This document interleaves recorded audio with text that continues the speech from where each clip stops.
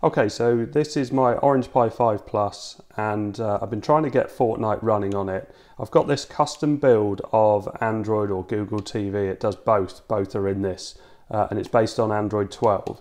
And as you can see, it's nice and snappy. It's pretty well supported. All sorts of apps are installable, although I am having a weird file issue in trying to get ROMs into PS2 and Dolphin and things like that, which I didn't have on the official Orange Pi versions. But I thought I'd give it a try with Fortnite anyway, so let's launch it and see. Okay, so let's go for the standard game, Battle Royale. Let's skip all this and play. Please disable developer mode and restart Fortnite. Right, okay. So let's have a look at that. USB debugging and developer mode. So, preferences.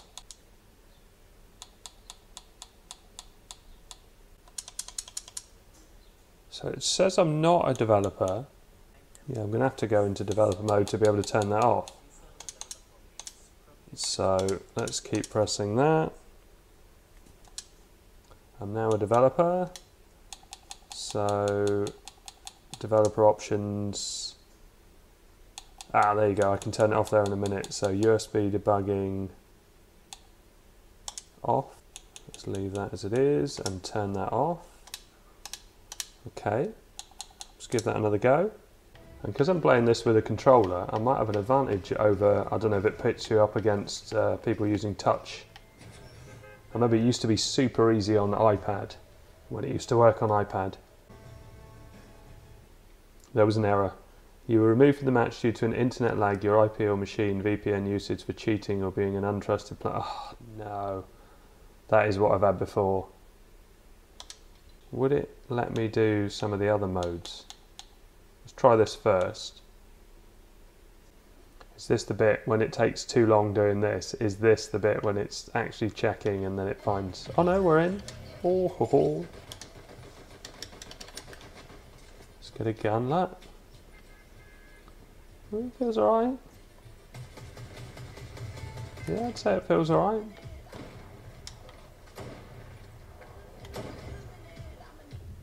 I'm used to playing it. Oh, I'm in. Wow, I wonder why it didn't think it was good enough before. That let me get far. Just trying one of these bike modes to see if it will let me play because it's not competitive. Well, I don't think it is. Okay, I've got some weird glitches. Yeah, because it's not competitive, it looks like it's going to let me play it.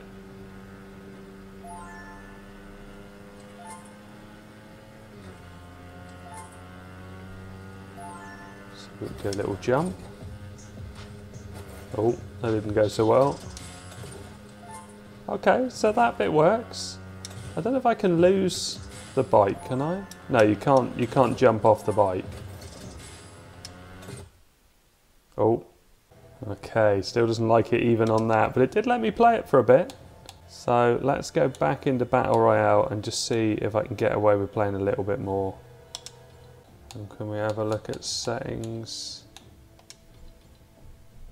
30 FPS, 75% 3D resolution. Quality was on Epic. Okay, so again we're in the lobby.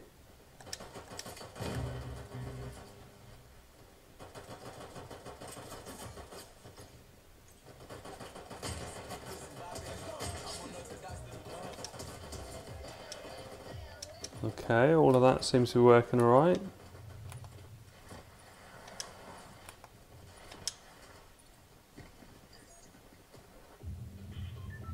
Okay, come on, let me play. Oh, that's so annoying. Just trying a Lego world to see if that's going to work. Okay, we're in.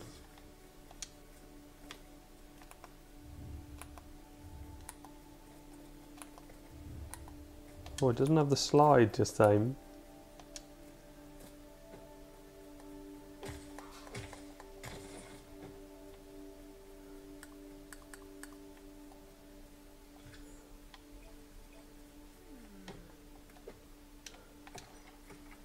Oh, it's like a Minecraft. That seems to be... Oh no, it's kicked me out. Okay, I tried several more times and it just kept quitting out. So it is definitely the unsupported device thing that's coming up, which I don't know how we'll really get over. Maybe you can spoof it to think it's a different device.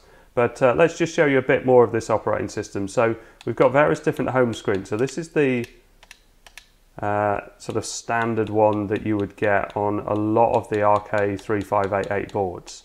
But if we go back into advanced, we can change to Android TV Home.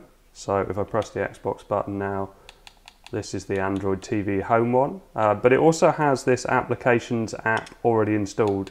So this supports things that don't show up on Android TV, which is really important because Android TV will only show you TV certified apps, but you can install pretty much any app on it. I did mention before, I've had problems with trying to get files working, and this does seem to be an Android 12 issue, where you try and add a folder and you don't have an app that can do this. I tried installing various different file explorers, but yeah, I couldn't get it to work, and it was actually quite frustrating, so I've left it on that. I did install Netflix, but unfortunately Netflix comes up with an error. And let's show that other home screen launcher as well. So this was the Google TV, and this must be the Google TV one, I think. There you go. So this is a different one again. Yeah, really nice interface, and definitely works really well and really snappy. But it's like on the Raspberry Pi 5, we're going to get that issue with official wideband support and not being able to support up to 4K. Whether people have got workarounds for this. But this operating system, let's show you how to get it. I'm definitely not going to put any links, and I've just switched back to Windows to show this. The way I found it was on the Orange Pi forums. There's a Orange Pi 5 Android 12 thread here, and if you go to, I think 22 was the page link. So they talk about a version by Woe123, and then they talk about what they say is a better version, this new version by Rick. Now it can be installed to eMMC, and I've installed mine to SD card. I did try for ages to get it working on NVMe, but it doesn't work, or not this version anyway. Google Play was installed, but you had to clear out the cache and set it on TV mode, so I think Android TV mode for it to work. And you can see the maximum resolution it will go to is 1080. But yeah, somewhere along here, they talk about it being on 4 PDA, and I think they say, yeah, page 208. So we go 4 PDA Orange Pi 5 Plus, and it's here. And then yeah, page 208. Oh, and if you do this with Google, so copy, open it on Google, it will give you the option of being able to translate, which is super handy. So we can go up the top here, English, we'll go to page 208, and there's a Google Drive link here. So I mean, I can't attest to how safe it is or anything like that. Obviously it's up to you what you do with your own computer. I wanted to try it out, so I did. I was looking for the best version of Android to Pay emulators. This doesn't seem to be it. Because of that file issue, but I did enjoy playing with it, and because it's got all the latest OpenGL, it did get us very close to getting Fortnite running. Now when you've downloaded that image, if you choose to do this, there is a file here, so you've got to unzip the file that you get, and it will give you this image file, and use the SD disk tool to write it, which is this one here. And if you want it in English, you've got to go into config, and you've got to change the language to 2. It was on 1 or Chinese by default. And then once you do that and then save it, when you launch the firmware tool, and you've got to say that you trust it, I selected SD boot, selected my SD card at the top here, choose the firmware, so this is basically the image, so it's in this folder, so this one here, and then hit create, and that created it, and then it booted from the SD card. Anyway, it was worth a try getting Fortnite running. If anybody's got any tips on how to get it running on an SBC, I'd love to get it running on a Raspberry Pi 5 as well. But we do have that issue of the OpenGL drivers are just a bit too old, or there's something missing. Anyway, I hope all this helps. Thanks very much for watching. Please like and subscribe.